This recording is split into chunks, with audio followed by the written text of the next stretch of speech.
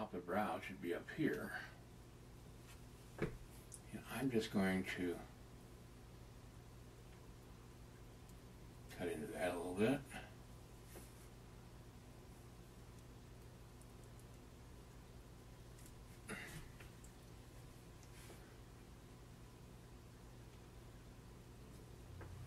Now I'm going to put the skull right here and work from it.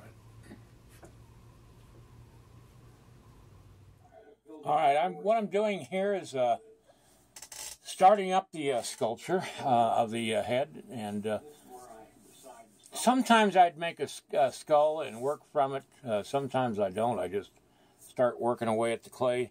And the only reason I'm even doing the muscles in this one and the bone and all that stuff is to give you guys a chance to see how to build your character through the use of the muscles and this bone structure of the individual. You can do any kind of skull you want to. It's just, you know, that will determine what your character will be. I'm just filling in now, and I'm going to start just working on the character, working on the eyes. This is part 3, and it's not going to get into great detail. It's just basically roughing in the face and the head of the Viking that I'm working on. This will be continued.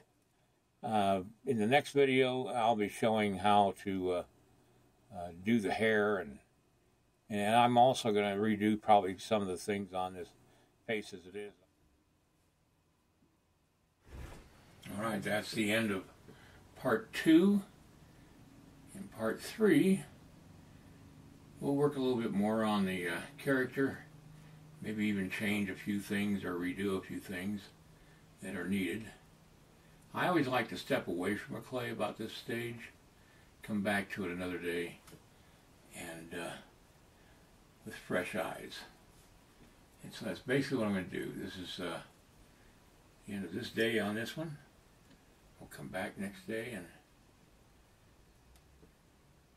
on part 3 and go on with the story that we're creating.